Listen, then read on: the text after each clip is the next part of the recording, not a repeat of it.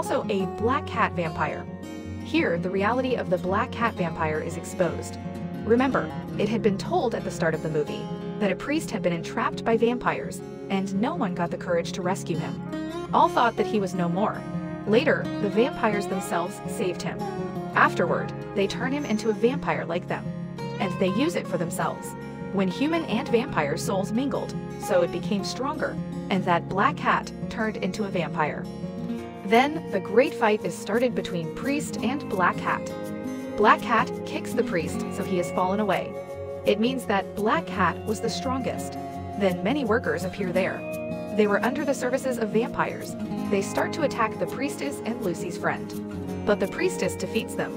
In the same way, black cat throws the priest into the train. There is also Lucy, who was in the possession of a vampire. She is screaming. The priest tries to rescue her,